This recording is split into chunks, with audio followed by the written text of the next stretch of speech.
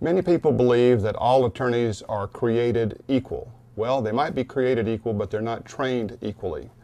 The training that we have received in our office, which includes standardized field sobriety testing that the officers take, blood testing course, breath testing courses, all of the things we go through so that we're as knowledgeable or more knowledgeable than the police, are what help us win cases when other attorneys don't even know the questions to ask.